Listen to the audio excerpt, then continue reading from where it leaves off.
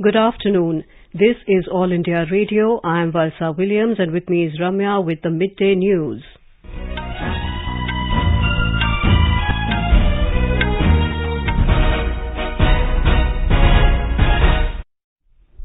The headlines. Bhupendra Patel to be sworn in as new Chief Minister of Gujarat this afternoon.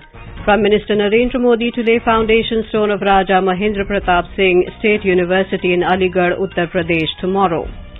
Vice President M. Venkaiah Naidu urges technological institutes to infuse a spirit of innovation, entrepreneurship and experimentation among the students. Over 74 crore 38 lakh doses of COVID vaccine administered in the country so far. Recovery rate reaches 97.54%. Two-day conference of the Tourism and Culture Ministers of Northeastern States begins in Guwahati. Today is the last day for filing nominations for by-poll in the Bhawanipur Assembly constituency in West Bengal. UN Secretary-General Antonio Guterres to convene a high-level humanitarian conference for Afghanistan today. IMD predicts heavy to very heavy rainfall in Odisha, Maharashtra and other parts of the country. And in US Open tennis, Daniil Medvedev shatters Novak Djokovic's dream for years slam with a straight-set win.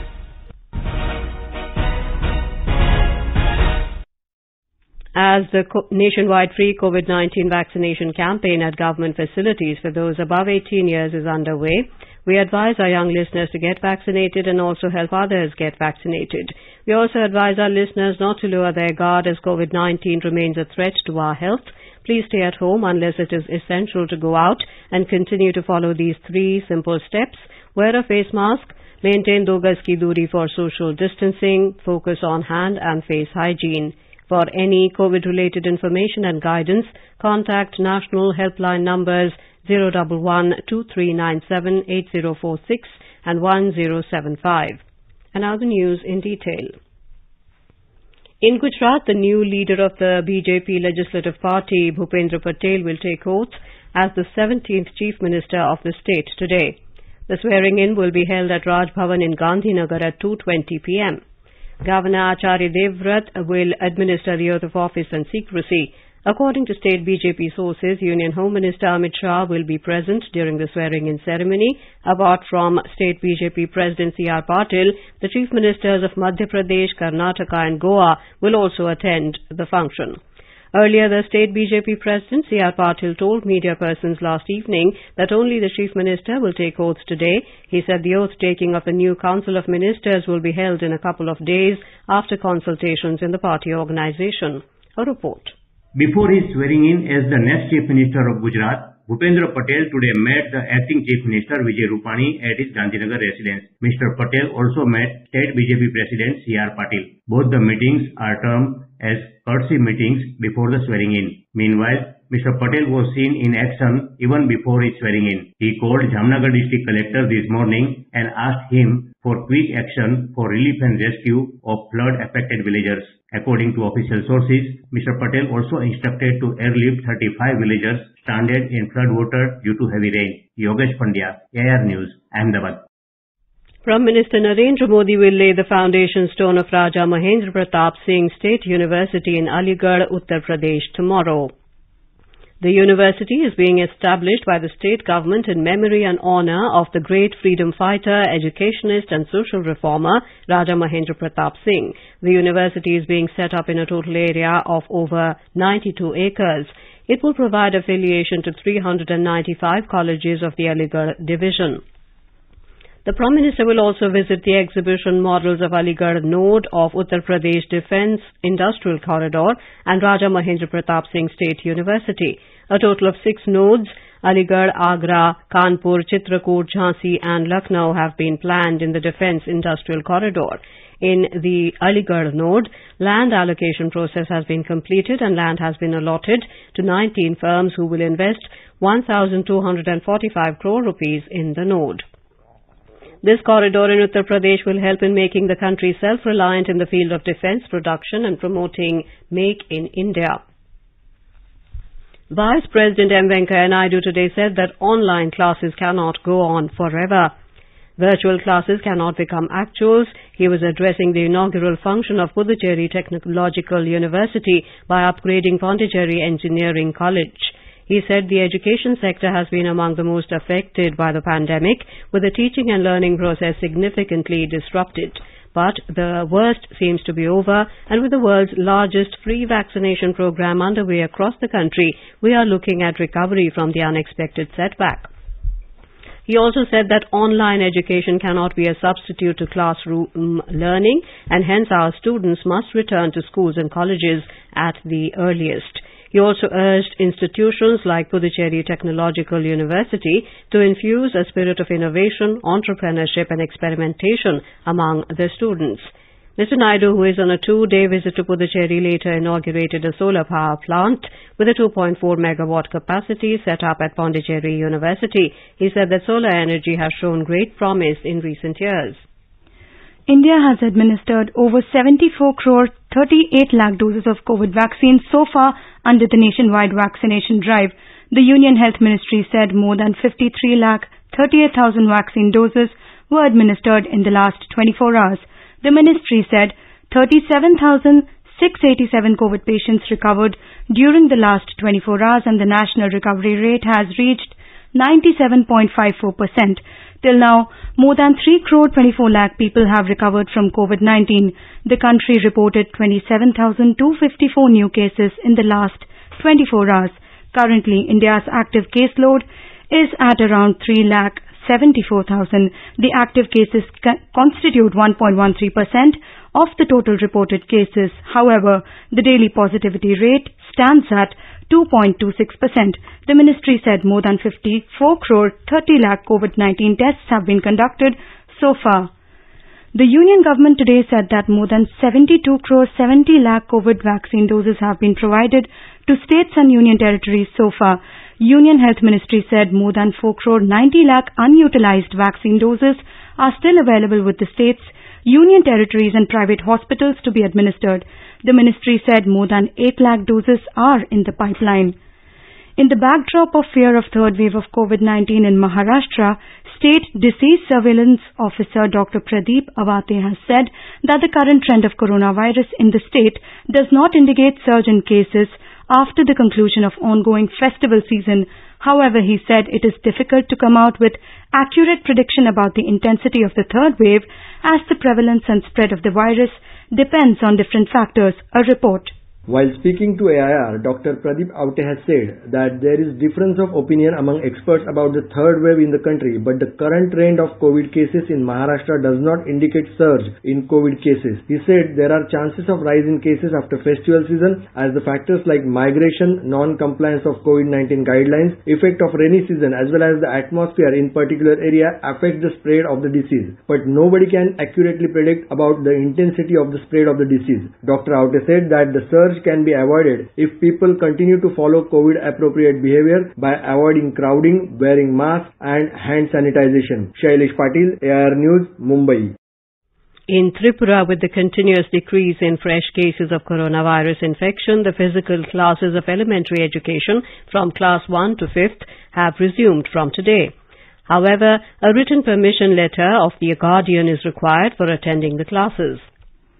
Earlier, the State Education Department allowed reopening of schools for classes 6th to 12th with effect from the 25th of August across the state. Our correspondent has filed this report. With the directive, teaching is now starting in all classes in the school except for the nursery classes. Incidentally, with the permission of the State Disaster Management Authority, classes from 6th to 12th grade have been started in schools from August 25 as the corona outbreak is under control. In case of lack of adequate classrooms in the school, instructions were issued to make arrangements in 2 sessions. The order applies to state government funded and the private and madrasa including TTAADC. Now, even at the elementary level, teaching is starting in schools. The Department of Education orders that head teachers and in charges should ensure students' seating, routines and curriculum. Similarly, class tests and weekly exams have to be ensured. Rina Nomaitem, AIR News, Agartala. A two-day conference of the tourism and culture ministers of the northeastern states has begun in Guwahati today. Addressing the conference, Union Tourism and Culture Minister G. Kishan Reddy said the tourism sector has the potential of being a game changer for the northeast. Mr. Reddy hoped that people of northeastern states would directly benefit from the tourism sector through its various initiatives. He said the conference is a great opportunity to showcase the potential of tourism in the region and emphasized to build confidence among the tourists in the wake of the COVID situation. Assam Chief Minister Himanta Biswa Sarma urged all to adopt a holistic approach for the development of tourism sector in the northeast. He stressed on development of better connectivity and infrastructure facilities. Union Ministers of State Arjun Ram Meghwal and Ajay Bhatt also attended the conference. In West Bengal, all major political parties have started their campaigning for the upcoming by-poll in Bhawanipur Assembly constituency. Polling will be held on the 30th of September. It is the last day for filing of nominations today. More from our correspondent. The electors of Bhawanipur will have to take a major decision on the last day of this month as their constituency goes for by-poll to choose its representative on that day. On the last day of filing nominations, Left Front candidate Srijit Bishwas and BJP candidate Priyanka Tibrewal have placed their candidature today, which means if found valid, Bhawanipur is going to witness a tough triangular contest between three lawyers. Chief Minister of the state and Trinamool Congress candidate Mamata Banerjee, with a law degree in her bag, had already filed nomination last Friday. The by-election has attained enormous significance as Ms. Banerjee is required to win to retain her chair as the Chief Minister of the state. Madhuparna Chaudhary for AIR News, Kolkata. In addition, polling will also be held simultaneously for two other assembly segments, Jongipur and Shamsherganj of Murshidabad. Polling to these two states had been stalled following death of candidates due to COVID-19. Inderjeet Singh, the grandson of former President Gyani Zail Singh, today joined the BJP. He was inducted in the party in the presence of Union Minister Hardeep Singh Puri, BJP MPs Dushyant Gautam and Anil Baluni at party headquarters in New Delhi. Mr. Puri welcomed him, saying his joining will strengthen the BJP in Punjab. The Tamil Nadu Assembly has passed a legislation to provide for admission to undergraduate courses in medicine on the basis of marks obtained in the qualifying examination. Moving the bill, Chief Minister M.K. Stalin said that the state government had taken the decision to introduce the legislation based on the recommendations of the high-level expert committee formed under retired Judge A.K. Rajan to eliminate NEET from being used in admission to medical programs at all levels by following the required legal and legislative procedures. He said that the legislation would ensure social justice, uphold equality and equal opportunity, protect all vulnerable student communities from being discriminated against, and bring them to the mainstream of medical and dental education. You are listening to the Midday News on All India Radio. A reminder of the headlines before we move on. Bhupendra Patel to be sworn in as the new Chief Minister of Gujarat this afternoon. Prime Minister Narendra Modi to lay foundation stone of Raja Mahendra Pratap Singh State University in Aligarh, Uttar Pradesh tomorrow. Vice President M. Venkaiah Naidu urges technological institutes to infuse a spirit of innovation, entrepreneurship and experimentation among the students. Over 74 crore 38 lakh doses of COVID vaccine administered in the country. So far, recovery rate reaches 97.54%. Two-day conference of the Tourism and Culture Ministers of the Northeastern States begins in Guwahati. Today is the last day for filing nominations for the by-poll in the Bhawanipur Assembly constituency in West Bengal. UN Secretary General Antonio Guterres to convene a high-level humanitarian conference for Afghanistan today. IMD predicts heavy to very heavy rainfall in Odisha, Maharashtra and other parts of the country. And in the US Open tennis, Daniil Medvedev shatters Novak Djokovic's dream for year slam with a straight set win. For quick news updates round the clock, follow us on our Twitter handle @AIR News Alerts. चलो मिलकर एक शुरुआत करें, चलो एक फैसला आज करें, मास्क नहीं तो टोकेंगे, कोरोना को रोकेंगे, चलो एक इरादा करते हैं, चलो कुछ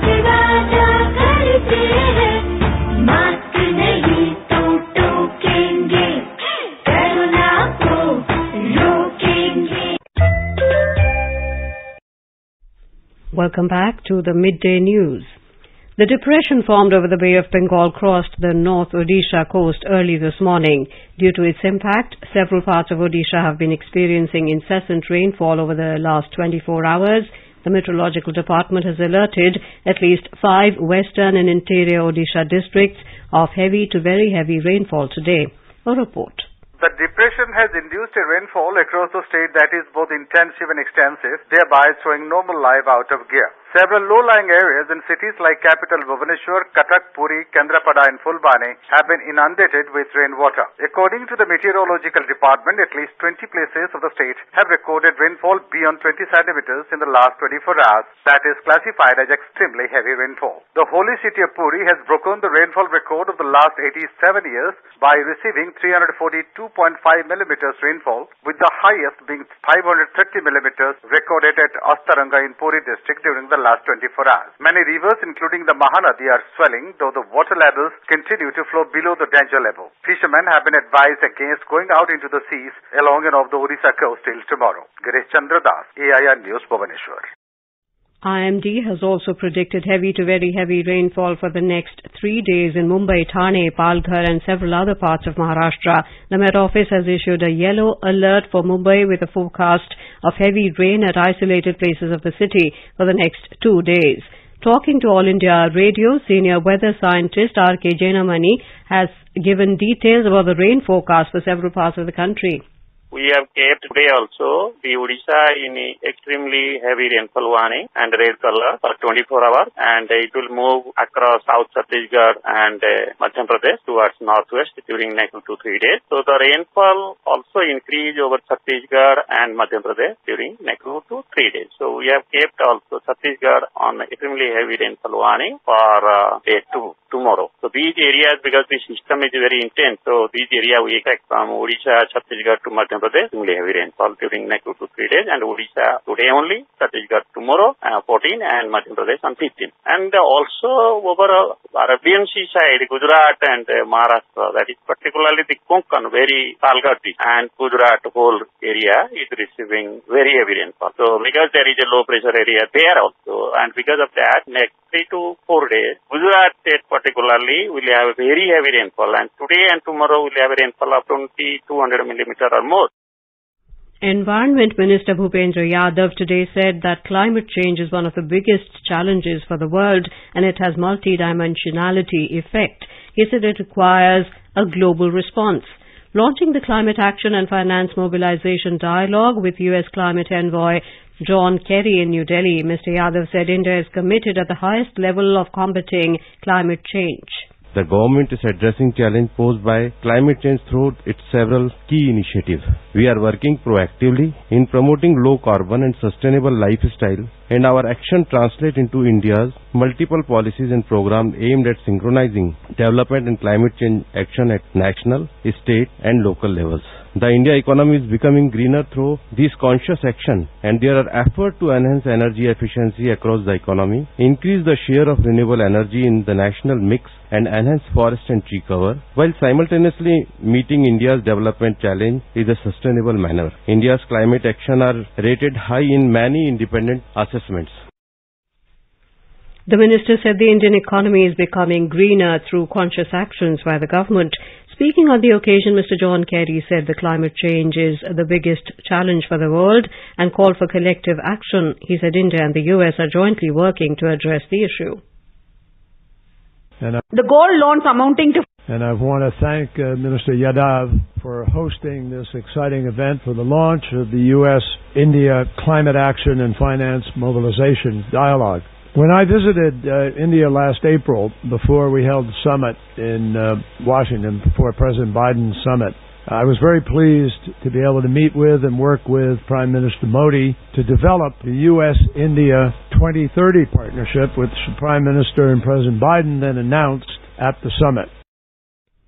An old building collapsed in the Sabzi Mandi area in North Delhi today. According to the fire department, many people are feared to be trapped under the debris. Rescue operation is underway. Terming this as a sad accident, Delhi Chief Minister Arvind Kejriwal has said the administration is engaged in relief and rescue work. Mr. Kejriwal said he is monitoring the situation.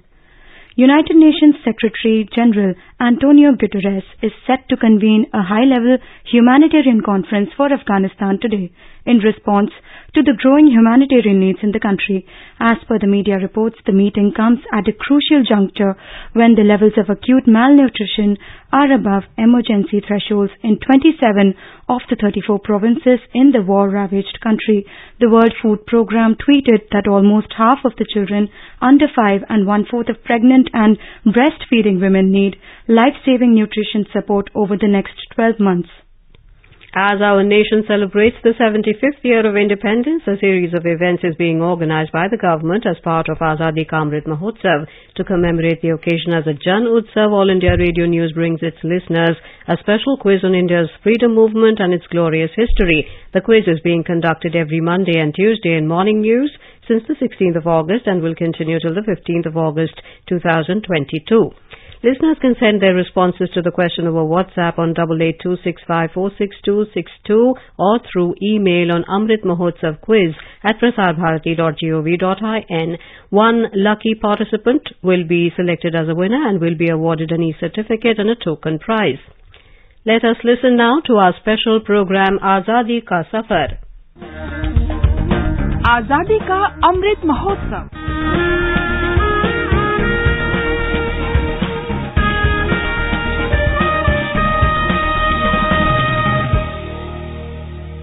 Azadi Ka Safar with AIR News. Birth of a Nation. India's glorious freedom struggle is one of the greatest struggles the modern world has ever witnessed. AIR News brings you a glimpse of the struggle every day.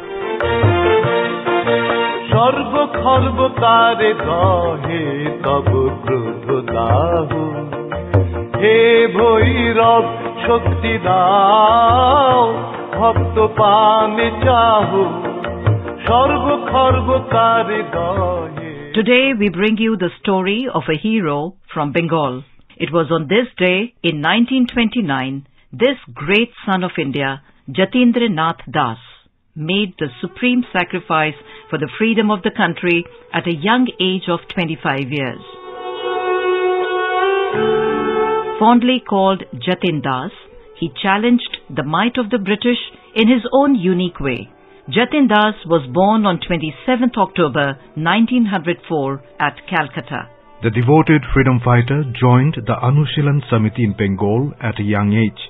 Later on, he teamed up with Bhagat Singh and his comrades in the Hindustan Socialist Republic Association. Jatin Das also participated in the non-cooperation movement when he was 17 years old. He was a brilliant student but chose to dedicate his life to the freedom movement. The revolutionary freedom fighter could not see his jailed countrymen subjected to deplorable conditions by the British. Determined to seek better treatment of the Indian prisoners, he went on to a 63-day-long hunger strike in Lahore jail, which ultimately cost his own life. His sacrifice had the desired impact in terms of the jail authorities agreeing to improve conditions for political prisoners. He was arrested by the British on June 14, 1929, in connection with the Lahore conspiracy case, which relates to the killing of the British police officer John Saunders by the revolutionaries. Jatin Das suffered numerous hardships during his hunger strike. He was brutally beaten up and efforts to force-feed him damaged his lungs.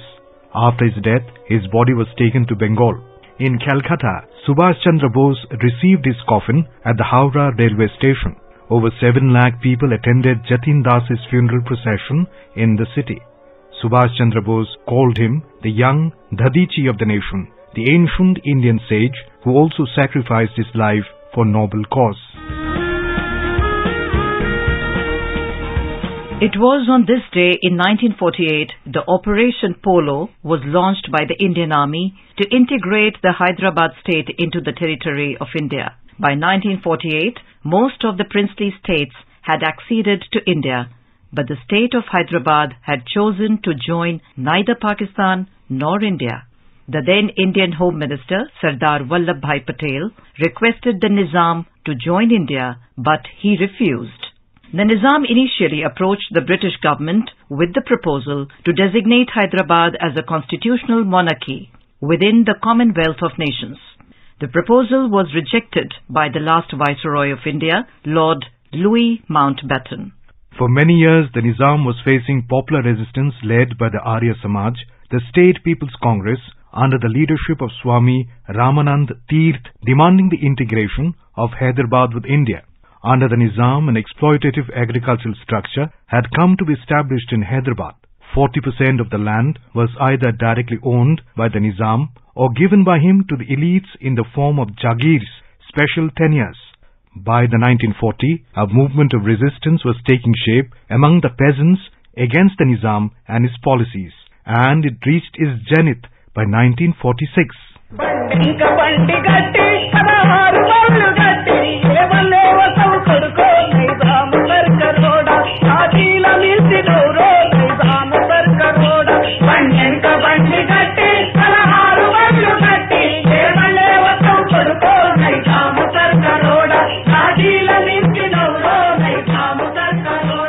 On September 13, 1948, Indian forces entered the state at 4 a.m. under the Operation Polo. At 5 p.m. on 17 September 1948, the Nizam announced a ceasefire. Subsequently, he signed an instrument of accession joining India. That brings us to the end of this episode of Azadi Ka Safar with AIR News. See you in next episode tomorrow.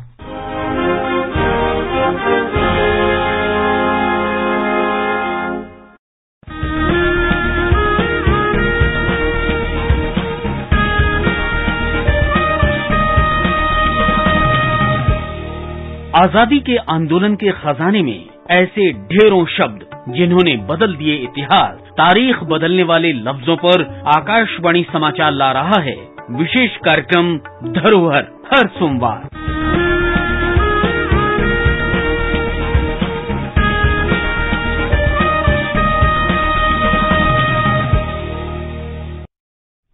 In today's episode of Dharohar, we will be bringing you the speech of First President of India, Dr. Rajendra Prasad, delivered in the Constituent Assembly. Daniil Medvedev of Russia lifted his first Grand Slam trophy after beating Novak Djokovic 6-4, 6-4, 6-4 in the US Open men's singles final at the Arthur Ashe Stadium in New York last night. The second seed Medvedev shattered Djokovic's dream for a calendar Grand Slam and a 21st major by dominating from the start to the finish. Now let us take a look at the weather update for today. The national capital Delhi is predicted to have generally cloudy sky with light rain. Temperature will rise from a minimum of 27 to a maximum of around 33 degrees Celsius. Mumbai will have a generally cloudy sky with heavy rain and temperature will hover between 24 to 29 degrees. Chennai will have a generally cloudy sky with light rain or drizzle. Maximum temperature expected to be around 35 degrees. It recorded a minimum temperature of 28. Kolkata will have generally cloudy sky with a few spells of rain or thunder showers. It had a minimum temperature of 26. Maximum expected around 33. Bengaluru will have a generally cloudy sky with light rain and temperature will hover between 20 and 29 degrees. Hyderabad will have rain or thunder showers towards evening or night. Temperature will fluctuate between 24 and 30 degrees Celsius. And now before we end the bulletin, the headlines once again. Bhupendra Patel sworn in as new Chief Minister of Gujarat this afternoon. Prime Minister Narendra Modi to lay foundation stone of Raja Mahendra Pratap Singh State University in Aligarh, Uttar Pradesh tomorrow. Vice President M. Venkaiah Naidu urges technological institutes to infuse a spirit of innovation, entrepreneurship and experimentation among students. Over 74 crore 38 lakh doses of COVID vaccine administered in the country so far. Recovery rate reaches 97.54%. Two-day conference of the Tourism and Culture Ministers of Northeastern States begins in Guwahati. Today is the last day for filing nominations for Baipol in Bhawanipur Assembly constituency in West Bengal. UN Secretary General Antonio Guterres to convene a high-level humanitarian conference for Afghanistan today. IMD predicts heavy to very heavy rainfall in Odisha, Maharashtra and other parts of the country. And in US Open tennis, Daniil Medvedev shatters Novak Djokovic's dream for a year slam with a straight set win. And with that we end the midday news.